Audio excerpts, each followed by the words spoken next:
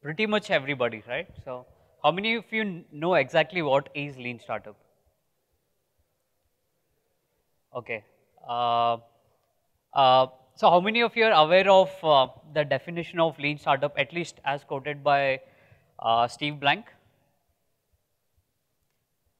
Okay.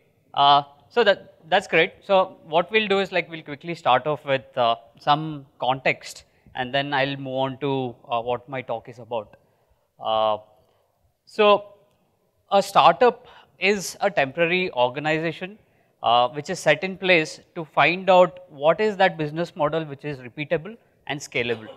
So this is a startup. A startup navigates through uncertainties to find out what are the different variables. It can be who is my customer, what is the problem I'm trying to solve, what should my product be. So all these variables are very uncertain when you start off with an idea. So when there is uncertainty, this temporary organization is called a startup. When you apply the lean principles to this startup, what you basically get is the lean startup. And lean is all about reducing waste, and lean has been applied in manufacturing, and likewise it's been applied in startups. But the nature of how you apply lean is changes quite a bit, because there are a lot of different aspects to a company like a startup versus a factory. Like a cost of change is too high in a factory versus a cost of change in a software product is too low. And using these basic principles, what you get is a lean startup. So that's what a lean startup is about. And my talk today is about how we applied lean startup in a yoga product that we are building, and what are the challenges that we faced. My name is Manish, and I'm a product manager at Multunus. So let's get started then. So like I just mentioned, when you have an idea, what you basically have is a plan A. It is still just in theory, and most often than not, your plans will change. The moment you release your product into the wild, it might not work the way you expect. So it's all about going from plan A to a plan that actually works. And so this is our story. So we are building a product in a yoga space. And what comes to your mind when you hear the word yoga? Right, meditation. Anybody else? What is that? Fitness. Yeah. Postures. Peace. Right. So like you see, like yoga means a lot of things for a lot of people. Yoga has a lot of forms, and a lot of us seek towards yoga for different reasons. A few of us might look at yoga for being fit and be like staying in shape. A few more of us might look at yoga for mental stability, dealing with stress and things like that. And a lot more people look at yoga for spiritual well-being. So yoga solves a wide variety of problems for a lot of people, right? So that's about yoga, but yoga as a business today is more than about $80 billion industry. Uh, and what this has also done is like a lot of yoga teachers are being trained in really good institutes. And in recent years, folks like Baba Ramdev and Modi ji have not left their stones unturned in terms of evangelizing yoga. What this has created is a gap between how many people want to learn yoga and how many credible teachers are available to teach yoga, right? So all these yoga teachers actually love teaching yoga. They are deeply invested in yoga, but unfortunately, like when they go ahead and start yoga studios, it does not fill up all the gaps of starting a company, right? They are not well versed with things like, okay, how do you do marketing? How do you manage operations, finance, and things like that? So that's where GoodKarma comes in. So GoodKarma is the suite of products that we are building at Multunus. So it is supposed to help yoga studio owners manage their studios better. Starting from how do you get customers to notice you, how do you get them to sign up with you, and how do you manage your day-to-day operations. So I won't go into a lot of details about the product as such, but I'll just give you a very quick example of what are the kind of things it does. So currently, let's say any one of us just decide that, okay, I want to do yoga from tomorrow. I know that it is very beneficial and I'm very excited, like I want to join a yoga class. What do we do, right? Like we Google yoga studios around us on our smartphones, and we are probably provided with like a 10 or 15 yoga studios. Like we'll look at like what's nearby and like how much rating they have and things like that. And then we go on to, some of them have websites. But unfortunately, what happens is all of these are just that, websites. They are not designed or optimized for conversion, right? Like you go to their website, you get a few questions answered, but that's about it. They're not designed for conversion. Later on, you might decide that, okay, let me give these yoga studios a phone call. I will ask them like, okay, what kind of yoga do you teach? Do you have available slots and things like that? But even then, what most likely happens is you don't really get a response. A lot of these studios are very small studios and they can't afford like having a lot of people just taking phone calls. So it's just the yoga teachers themselves who have put up their phone numbers, right? So you don't get a response. Then what happens?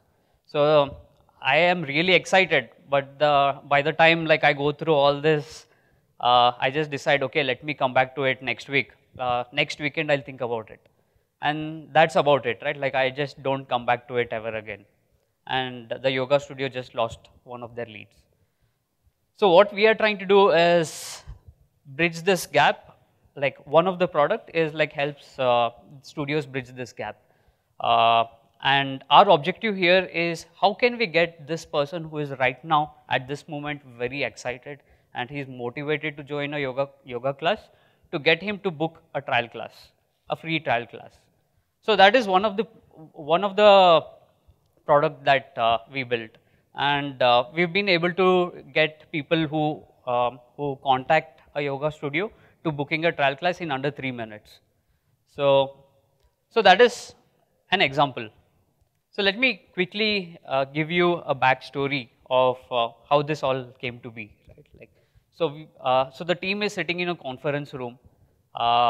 We are having a Skype call with another yoga founder, and we are discussing about the product features, and we are discussing what are the problems they face and how the product can solve their problems. We get to discussing about what will be the pricing. Previously, some founders found that the pricing was too high, and this time the founder said like, okay, this is great. I like the product. Let's go. Let's try it. And so the call ends. We all high-five. And what just happened was like we signed up the 5th customer who was willing to pay. Now this story doesn't seem very interesting as such. Okay, what's a big deal, like 5th customer? But what's interesting is we hadn't built a product yet. So we wanted to validate that, okay, does the problem exist? Do yoga studio owners find value in a product like this? And are they willing to pay? And to answer these questions, we really didn't have to build a product as such. And that's what we did, right? Now this story seems exciting and all that, but we've been very focused on de-risking what is the most riskiest.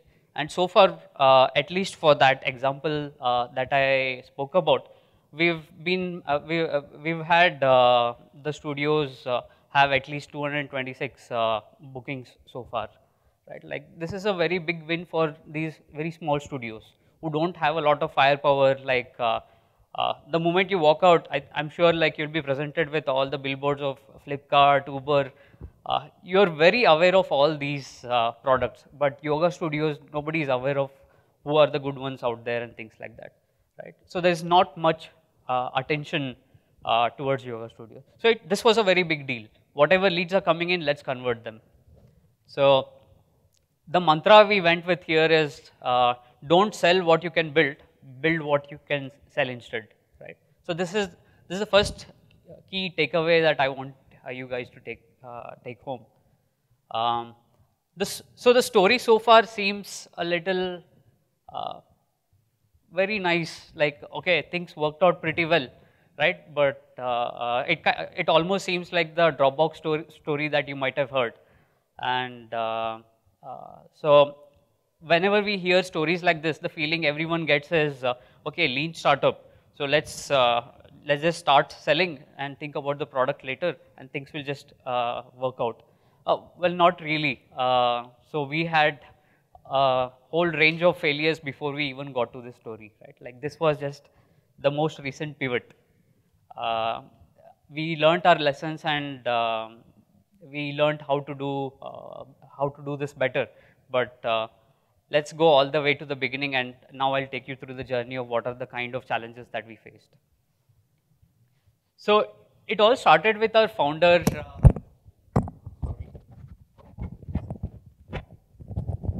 So it all started with a founder who wanted to join a yoga class, and he finally found one that was unlike the other yoga classes, right? Like most yoga classes promise you that, okay, you'll lose weight, you'll stay fit and things like that. This was a little different. They focused on what the completeness of the yoga, and he was very excited. And very quickly he realized that to get value from yoga, what he had to do was be very deliberate at his practice and also be very consistent. Both of these very difficult to do. How many of you have like started New Year resolutions that okay, I'm going to exercise, and who are still doing it? Anybody still doing your exercise? So it's very difficult. Just staying consistent is difficult. Now add on top of that how to be deliberate, right? Like this was very difficult. So we thought, let's try and solve this problem. And before we started building a lot of things, what we thought was, okay, let's answer a few questions. How badly do people face this pain? How many other people face this pain? How do we solve this problem? And okay, whatever we come up with as an idea, will it work in the real world? So these were some key questions that we wanted to answer. So we decided to kick things off with a design sprint. How many people here have heard of design sprints? Okay, so very quickly, a design sprint is a very structured process which helps you brainstorm different solutions, build a prototype, and also test that prototype with real users all within 5 days. It's a very time-boxed approach to doing something to answer critical questions. So this is what we did, and what we found was when we interviewed people, showed them the prototype, there were a few serious people who were interested in solving this problem, and the way we presented it to them, it was also interesting to them that they wanted to give it a try. How do we solve it? So we have come across a few behavior science models, so to speak, and that is what we were intending on applying it. The problem with the design sprint is that it only solves for the surface. It's what we get at the end of the design sprint is basically a series of mockups stitched together, but nothing is functional yet. So you get a sense of how much it's resonating with the users, but it doesn't really validate long-term behavior change. That's why we decided to build a MVP and test it out.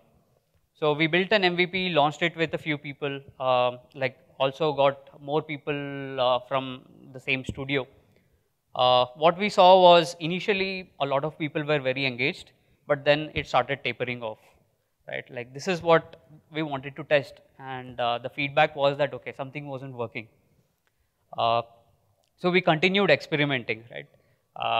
So we changed something like saw if that was working or not. So we did a series of experiments. A lot of them failed. A few of them succeeded. And we were getting very frustrated. The data was telling us that, okay, this is not working. And this is a scenario that you all will run into very often. Not only your experiments will fail very often, but the data that you get will be very muddy, right? Like they won't be black and white, they will be gray, and you have to take a call. While we were doing these experiments, we continued talking to people one-on-one, right? Like we spoke to beginner practitioners, we spoke to serious practitioners, we also spoke to teachers and founders to get more insights from like multiple perspectives. And this is where we found the next big insight, which is a big unmet need, which I spoke about way in the beginning. So this was a major pivot for us. We learned about this unmet need because we were out there talking to people, and yeah, we discovered that there is a opportunity to solve and create a big business here. So the next takeaway is get out of the building. This is a very common phrase we all hear, but what ends up happening is basically like we hear this and then say like, okay, let's build an MVP, we'll put it out there and we will rely on data to tell us like, okay, it is working or not working.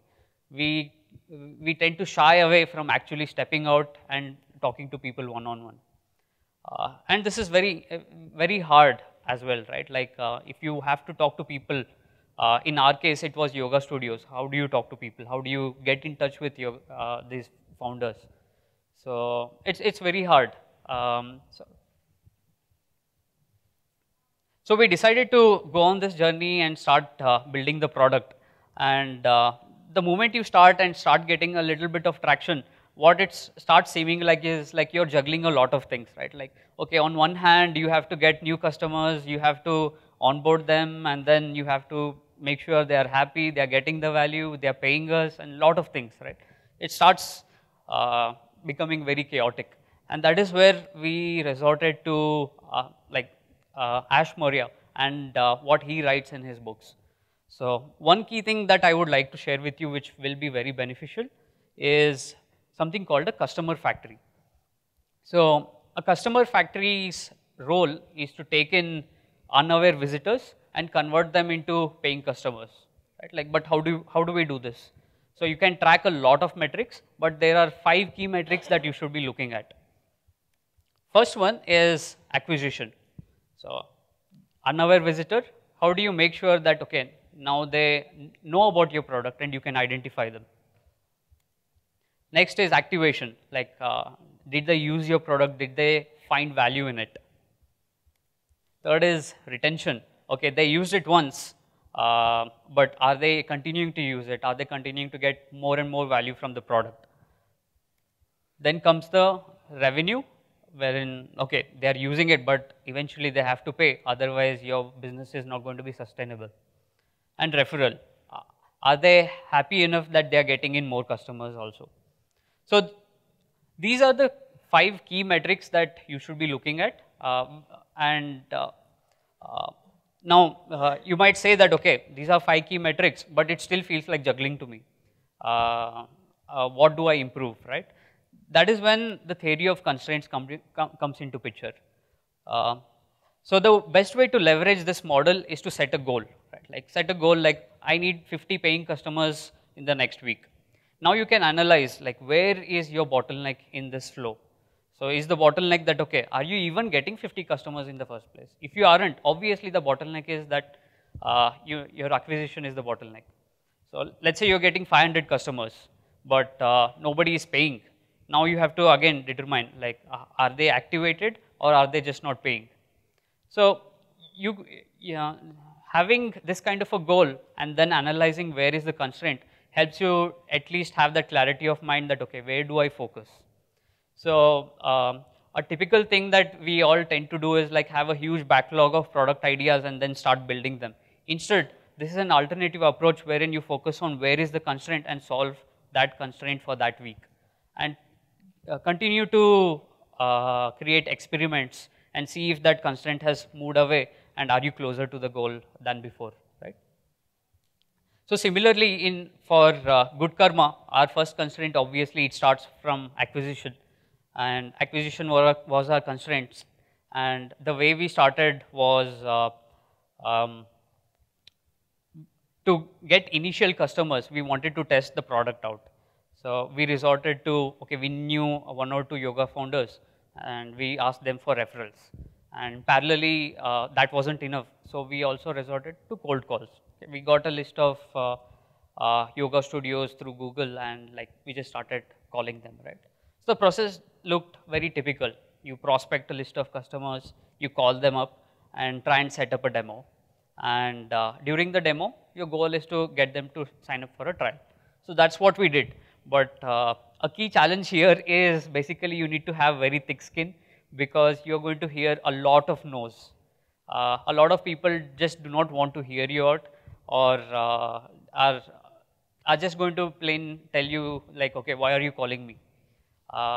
So at this moment, you need to stay focused and think about being curious about what is it that you can help them with and how do you solve their problems.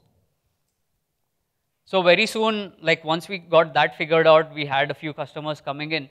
Like our next problem was activation. We hadn't had the product yet, right? Like that's when we started building the product. And so when we were doing these cold calls, we also happened to have a good relationship with one or two studios who were very willing to experiment with us. That was a very big win for us because now we could try different ideas and they were willing to help us out with that. So that is what we did, right? Like, but all of these experiments, you cannot rely plainly on data. In early stages, what ends up happening is you will not have enough data to make a statistically significant decision. And that's why you need to take a call on more qualitative information. Qualitative information is basically like me talking to users, like getting their experience. Are they delighted? Was it just satisfactory? We also used a combination of tools. We did not use Google Analytics and Mixpanel at this point of time. All we relied on was tools like Hotjar, which allows you to track, what are the steps that the user took. So you just go through that and you know that, okay, the user is clicking here, but he is not understanding what to do next. So you kind of are able to take those feedback and optimize the product. So very soon, okay, we solved for activation, but retention started becoming a problem.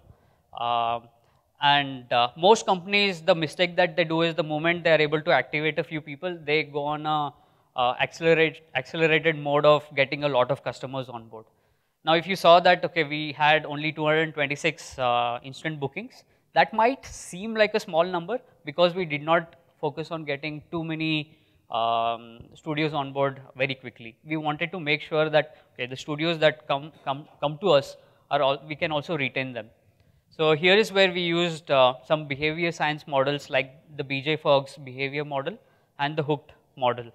So using a combination of these, we are still continuing to do some experiments to make sure that we have a very high retention rate. So this is while we are applying that behavior to our products, the behavior also applies to us while we are building these companies. And what we feel is you cannot really control the outcome of the business, but what you can control is what you do on a day-to-day basis. And in our opinion, your focus should be on that because those will become the leading metrics of your product outcome. So measure how often are you talking to customers, talking to users one-on-one, right? Also measure how many times are you finishing your experiments. A lot of times what we do is we start experiments, but then we keep on delaying the dates, like, okay, due date is next week, but I don't have enough data, so let me postpone it to next week. So you keep delaying these experiments, you don't learn fast enough. So if you can just keep a measure of how many times you're talking to customers and how many times you're experimenting, these will become your key metrics to make sure that you're actually learning fast enough. So these were the 4 key takeaways that I wanted to leave you guys with. If you have any questions, I think I'm over time. I'll be outside and we can talk about even if it's design sprint or lean startup, any questions. Thank you.